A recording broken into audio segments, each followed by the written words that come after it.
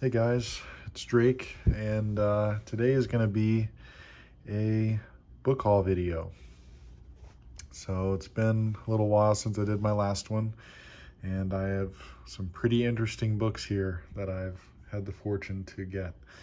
So this one here, it's not hard to decide which one to start with. Well, it is actually, considering what I have over there, but so this is Alexander Theroux's Early Stories, published by one of the best presses going today, Tough Poets Press. I'll probably be making a video on them pretty soon to fill in with my best presses series. But this one here, I pre-ordered it back in, March? And I was fortunate enough to be able to afford a signed copy. So got a signed copy of Early Stories by Alexander Theroux. So I was pretty pleased to be able to get the early stories because I think Darkenville's Cat is the novel I enjoy the most that he wrote. So these early stories kind of span, as from what I gather, the Three Wogs to Darkenville's Cat era. And I don't know that explicitly. That could be completely wrong. It could all predate both of them. But anyway, it does kind of feel in that range. So anyway, first awesome book, Alexander Theroux's Early Stories. And then I have another one here, which honestly was kind of a whim.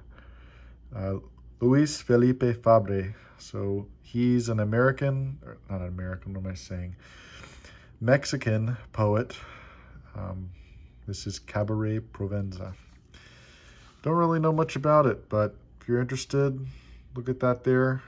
And it was like $5, and I had heard his name as being an interesting contemporary Mexican poet, so I was like, why not? Honestly, still haven't looked into it too much. Just recently got it. So if you're interested in contemporary why do I keep saying that, Mexican poetry, and you haven't heard of this guy, go ahead and look him up. All right, and then next here is one of my recent, just total down the rabbit hole fascinations. Along with Alyosha Cole, I have this writer here, William Goyen. William Goyen is a Texas writer, most famously known for a novel called The House of Breath, which I'm definitely going to be making a video pretty soon about that one. Totally amazing. Totally shocking that he's not extremely popular. Apparently he is pretty popular in translation in Germany and Spain and France, but I looked on Goodreads and his most famous book, The House of Breath, has like 130 reviews, which is horrifying. I mean, I'm kind of in this realm too. I didn't even look at him that closely until I had heard about him maybe 7 years ago and got a copy. One of my friends was nice enough to give me a copy of his short stories, Had I 100 Mouths. And I read a couple of those, and it was good, but it wasn't, I think I wasn't mature enough at the time, and just kind of had a huge gap, and I just didn't pay attention. And then someone mentioned this guy recently, and it kind of reignited all of my past ideas about him and just totally down the rabbit hole. So this is his biography. It starts with trouble. That's the man himself. He was born in 1915, so he's kind of contemporary, a little bit older than Gaddis, a little bit younger than, Hart Crane, Hemingway, a little bit younger than that crowd. He knew D.H. Lawrence's widow. He knew Stephen Spender, knew Catherine Ann Porter, actually had a romance with her. So fascinating guy. You can get his books for really cheap. If you're interested at all, go ahead and just start reading The House of Breath. Get his early novels, short stories. Just dive in. You'll love it. So that's his biography, and I also got his selected letters. And I have a pretty special book video I'm planning related to William Goyen. Not sure when I'll be able to get it totally done, but yeah, get ready for that. Steven Spender, they were good friends, so it's cool that he gives an afterword. This one's published by UT, which I thought was pretty nice, the school I graduated from. And then next here is totally a surprise. Permanent Earthquake by Evan Dara. New Evan Dara novel. Who would have thunk it? The Lost Scrapbook is one of my favorite books I've ever read. And I do unfortunately have to say that I think that's his best book. You know, I think his first book was his best book. Easy Chain is good. It's up there, but it's not as good in my opinion as The Lost Scrapbook. And Flea, to me, was nowhere near The Lost Scrapbook. I haven't looked at this one thoroughly enough to be able to make a determination. I've read the first bit, still reading it, but I don't know, it's definitely in a different style than something like The Lost Scrapbook, but I at least appreciate that he has courage to make interesting language. You know, most contemporary writers today, the writing is so weak and cowardly and watered down. You know, it's not even worth reading. At least this is worth reading so far. So, yeah, we'll see how it goes as I read the whole thing and I'm able to think about it. So, Evan Dara, if you haven't gotten this one, another one of the best presses currently, which it only publishes Evan Dara's novels, but that alone puts it up there. Aurora. And Permanent Earthquake by Evan Dara. If you haven't gotten it, go ahead and pick it up. And then next year, I have a couple interesting American novels. This next one is one I've been wanting for a while, and just went to one of my favorite bookstores in Denton, Texas, and they had a nice copy of the hardcover, Plains Song by Wright Morris. This one I had been interested in for a while, but just never did it. Never bit the bullet, so to say. And yeah, I interested in novels that are from the opposite perspective. So female novelist writing from a male perspective, or a male novelist writing from a female perspective. I think those are usually pretty interesting. You know, Virginia Woolf writing male voice, and then someone like, you know, Wright Morris, or who else? Stefan Zweig writes some interesting from female perspective. But anyway, so Plains Song is a story that follows female characters in the Midwest from the 1800s to the mid 20th century, from what I remember, right? I think it says it there. Oh, from the early years of the 20th century to the 1970s. Follows the story of the Atkins women, their relationship among themselves and the men and women in their lives. Yeah, Wright Morris, he wrote a lot of novels, and he's really completely unknown now, so I'm excited for this one. Plains Song. You can also get really nice copies for pretty cheap, so if you're interested in it, go ahead and check that out.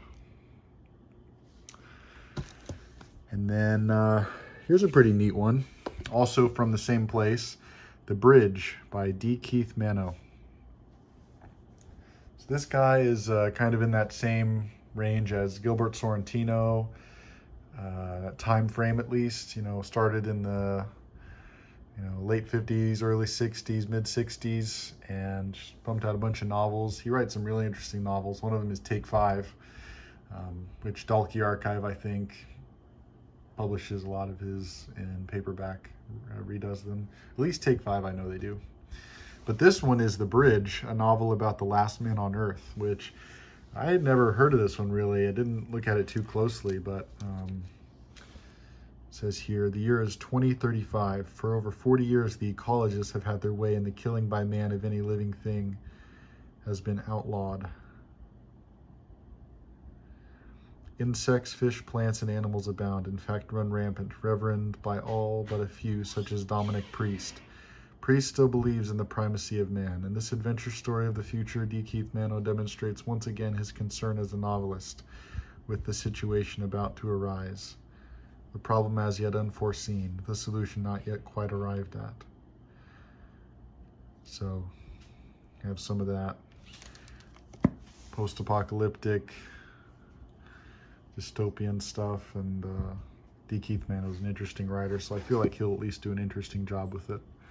So, The Bridge. Then last year, I have two big books. First one here is just probably the most beautiful book I own. Most beautiful book I've seen in a long time. This is a monograph of Ali Banisadr. He's a Persian, well, Iranian painter. And I actually first heard of him through Andre of the Untranslated. So yet again, Andre is a major culprit in my enjoyment of art. I'll never be able to forgive him for that. And it's interesting, he just Andre just talked about him, and then this was being put out and I pre-ordered it. And it came out a little over a month ago, I think, maybe about a month ago. And it is just gorgeous. So like, look at this cover here. And then one of the most amazing things, look at the edges of the book. It's painted too. It looks like it's painted at least. Look at that. And I'll just give you a glimpse into some of the pages on the inside. I might go into a little closer in another video, but Ali Banisadr is born in the 70s, so he's still pretty young, just kind of up and coming, and awesome, just awesome. The thing that I love about his paintings is that it's very reminiscent of Hieronymus Bosch. These are some of the paintings that influence his thinking, or at least visually or symbolically are influences and similarities. So you guys might recognize quite a few of these, as I do. But now we get into his drawings. So he does these drawings to plan things that he's going to be painting. And then now we get to his paintings. 2007. So, and then here we get one of his first huge paintings. 47 by 48 inches, Infidels. We have some more. Look at that. This one's called What the Thunder Said.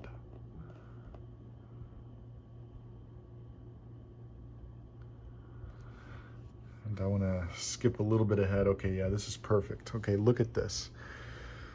Because the thing that I think is amazing, so this is a close-up of this painting on the left here. What They Cannot See, 2009.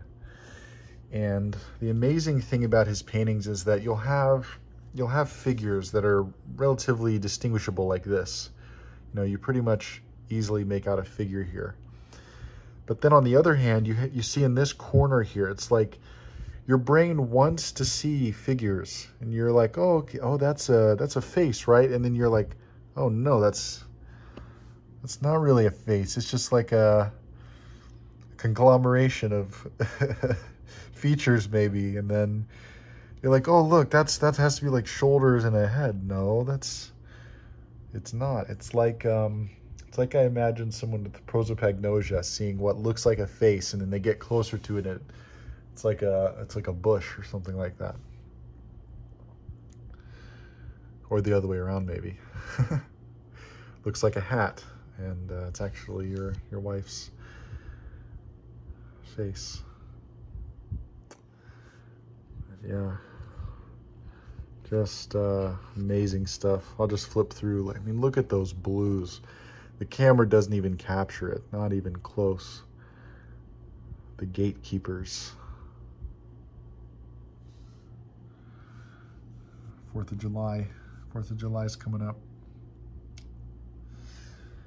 And then There's another look at that, the merchants. Look at that red. Yeah, this video and of course my speech over it does not do this book justice.